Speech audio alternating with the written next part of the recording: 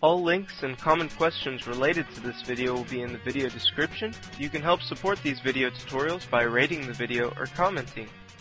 To compress videos on Virtualdub, I need to download what are called video encoders. My favorite are Divx and FFDShow. First I'll download Divx. Click Google search, Divx.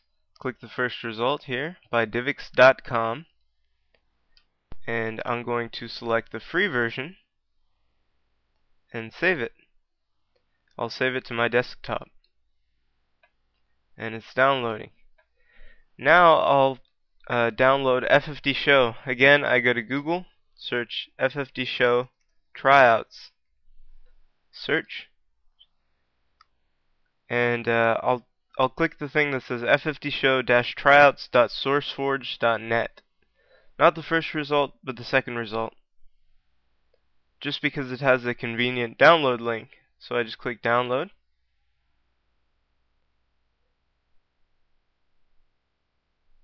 I click save. Save to my desktop. And it's saving. FFDShow Tryouts is quite a bit smaller. For the Divx installer, I'm just going to double click it. Click yes if your firewall prompts you. I'll wait for it to unpack.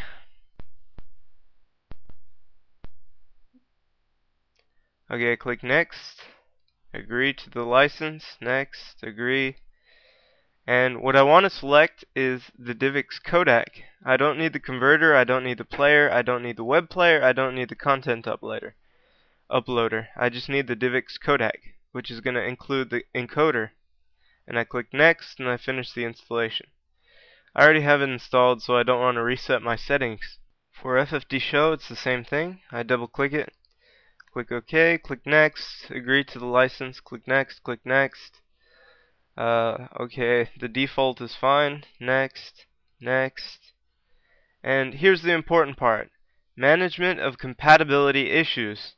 It's important you select do not limit, or it might limit it out of Virtualdub.